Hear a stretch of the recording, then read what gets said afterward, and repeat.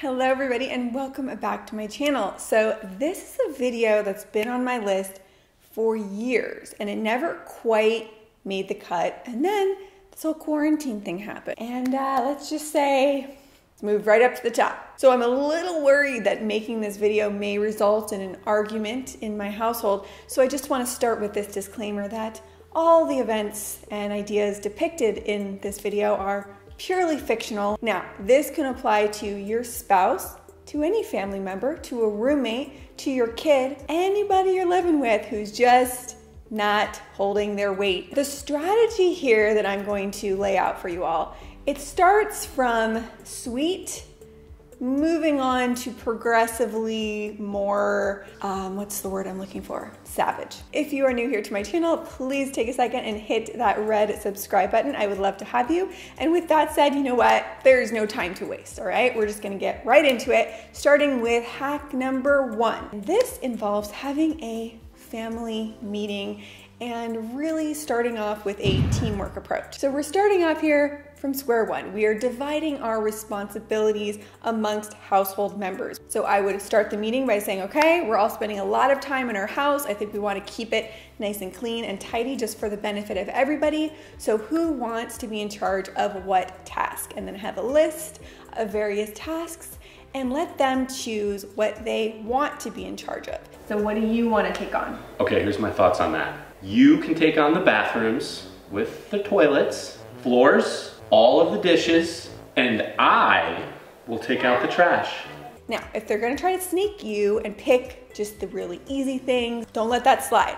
What I would do is I would have the tasks organized by the most effort, medium effort, and least effort, and say pick one from each column. Tip number 2, this is something I've been doing for years, okay? We're calling it DMZ, designated messy zones. If you are dealing with somebody who is just allergic to putting things away, like no matter what you try, they just leave their stuff everywhere. The best thing you can do that I've found in this scenario is give them their own designated space to be messy. So I call it a DMZ, you can call it a clutter bin, call it whatever you want. Put a nice little bin or basket in their space that they are tending to clutter up and say, hey honey, look, I know when you come home you just wanna take your jacket off, take your stuff off, so how about can you just do me a favor, put it in this bin and I won't bother you about it. Hold on a second. Colder, cold, cold, warmer, warmer, warmer, warmer, hot. There you go. You want to be very strategic where you place the bin. Place it near where the mess occurs anyway, and they're gonna be more likely to use it. Which leads me to tip number 3. Make it easy for the people in your home to follow your systems. So for example, if somebody in your household has a hard time putting their shoes in the shoe cabinet, not near it, you can make a new shoe zone for them that's right near the door. In my hypothetical household, the shoe cabinet was a little bit too far from the door. So I made a new shoe area right next to the door. So there's no excuse. You literally walk in the door, kick your shoes off right here. So making it easy is going to set you up for success. The next tip, which relates to the last one, but kind of takes it up a notch, that is do your best to label things around your house to have a very clear visualization of where things belong. So there's no excuses or playing dumb of, oh, I just didn't know where that went. This was a very ongoing, long-standing issue with our pantry. Wait a second, where did my rice cakes go? Is this popcorn? Is this snacks? This is so confusing. Where am I supposed to put these? I would feel better putting this in the cake section than I would in the popcorn section, because it has the word cakes on it. Now, if your significant other, family member has a problem, let's just say putting the toilet seat down, you could put a very nicely worded note or label on the lid of the toilet seat that will just give them a gentle nudge or reminder. So this next tip I actually got from a toddler discipline book that I read recently, and I was like, you know what?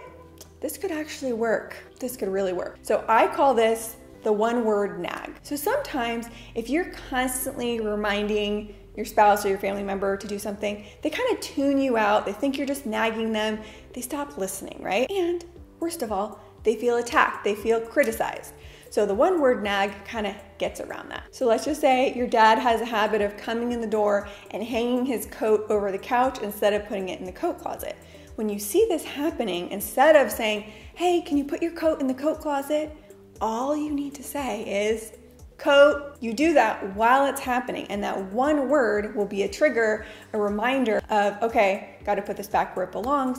But it is not attacking anyone. It is not making anyone feel bad. It's just a very gentle reminder. All right, guys, so now we're going there. We're entering into savage territory. And this is kind of the last resort method. I'm not going to comment if this is something that I have done or not. Now, if you've tried every other tip that I've shared in this video and it still has not worked and you are still dealing with constant messes everywhere, then you may want to try the disappearing stuff. And that simply is, if their stuff isn't put away, then it just mysteriously disappears. Now, I'm not saying get rid of the stuff. You just want to put it into a safe place that once they realize it's missing, suddenly it's found again. So for example, let's just say somebody has a habit of doing their laundry and then leaving piles and piles of their clothes in the laundry room unfolded. Now, one day, that pile of laundry may just disappear. Hey, have you seen my laundry anywhere? Did you put it away where it belongs? What? Why would you even ask that? I always put my laundry away. Like, immediately. Like, sometimes I start folding it before it's even done. Usually in that case, what I will do next is I will just have it mysteriously reappear in the space where it belongs.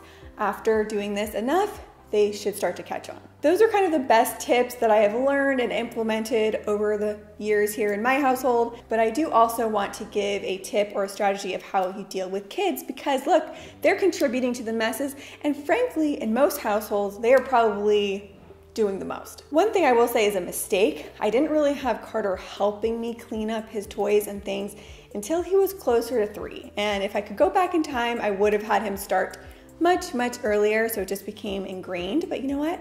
Better late than never. Even though we started late, I came in strong, okay? So I now have a pretty strict rule in this household that we can't play with a new toy until the prior toy is fully cleaned up. So if he wants to play with his blocks, we have to put away his cars.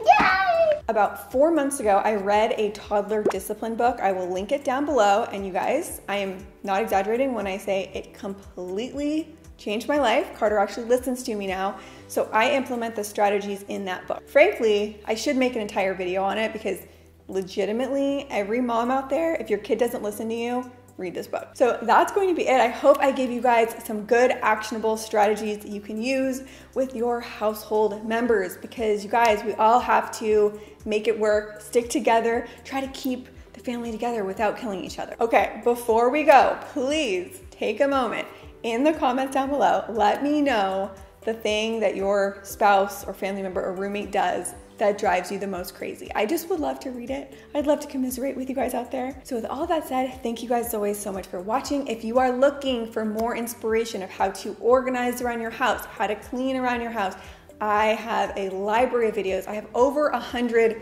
organization videos. So any space in your home you want to organize, you can go to my channel, you can search it, and I guarantee you there's a video. And I have even more coming. I'm just waiting on some supplies coming in. It's taking longer for things to happen, which is totally fine, but look out for those coming soon. And with all of that said, I will see you guys soon with a new video. Bye. Well, thank God we don't have to worry about that, because we don't have a messy person in this house. Hate to break it to you, but if you don't think there's a messy person in the house, you are the messy person.